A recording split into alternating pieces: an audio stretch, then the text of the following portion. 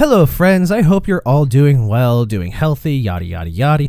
As it turns out, I forgot that having a YouTube channel means actually uploading content to it every once in a while. I can't let the one little bit of unvalidated success that I call the Planeswalker project go entirely down the drain just yet, now can I? So today I want to talk about Commander 2020.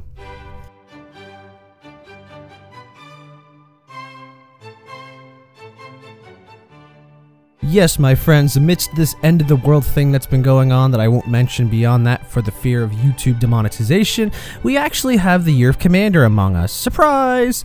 And like every Magic channel right now, I want to obsess and gush over these cards for a little bit, so let's vibe to the top 5 new cards from Commander 2020. Now, as a note, I don't want to deliberately focus on any legendary creatures or partner pairs, as I want to give the other cards from the set some spotlight that they might deserve.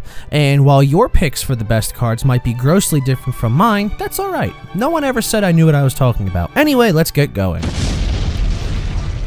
Cartographer's Hawk is one of the new white ramp cards, or, well, I guess what white wants to call ramp. But it's actually pretty good. When it connects with an opponent who has more lands in play than you, you can bounce it to your hand and then tutor a planes to the battlefield tapped. What I really like about this is that it doesn't require that planes be basic planes, so you can get your dual lands, should you be in a non-green color combination that requires some ramp, and get some dual land planes. Those exist. I'm interested in equipping this with Blade of Selves and see how we can make a budget land tax engine. What do you think? At number 4 is Species Specialist. I like this for one main reason. It doesn't specify tokens or non-tokens. When it enters play, you pick a creature type, squirrels. And then whenever a creature of that type dies, a squirrel, you may draw a card. It doesn't matter if it belongs to you or not. It doesn't matter if it's token or non-token. So this can be especially useful in a lot of decks that maybe they're a token deck and they sack a lot of tokens. Aristocrat decks will love this. And given it's both human and warrior type, both tribal decks of those types are going to love this thing. Dredge the Mire comes in at number 3, and I misread this. I didn't notice the part where it says that those creatures chosen get to come into play under your control. So granted, most opponents will aim to give you whatever the worst creature in their graveyard is, but sometimes they won't have a real good option, and you'll end up with getting a relatively good quality reanimation target. It's a multi-creature reanimation spell for 4 mana, and I think that in itself is worth it. Tidal Barracuda. So gods forbid wizards reprint Vidalcan Ori or Leyline of Anticipation in a precon deck, right? Let's slap it on a fish and give it a control deck vibe. This little fishy boy gives everyone's everything flash, making for some crazy games, but it protects you by forbidding opponents from casting spells during your turns, which is pretty neat. It's got the same mana cost as the Ori, just requiring one of those mana be blue, so there's that little caveat.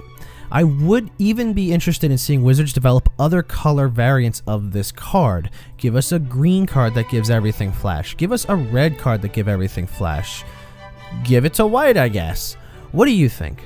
Fierce Guardianship comes in at number 1. Let's be honest, don't anyone act like you're not surprised that this got the number 1 slot. This card is a free negate, provided you control your commander.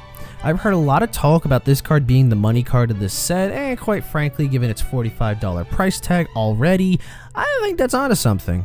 We have dozens of blue decks that rely on their commander to be out, and having some form of free protection against removals, board wipes, whatever, is incredibly useful and valuable. Anyway, that's going to wrap up this video. What cards do you think are the best from this new set of precons? Let's chat in the comments below. If you're new to the channel, there's a subscribe button somewhere around here. Thank you, YouTube, for your janky new updates. If you are violently opposed to ads on these types of videos, we have a Patreon you can help support this silly little channel with. And as always, I'll catch you fine folks next video. Toodaloo!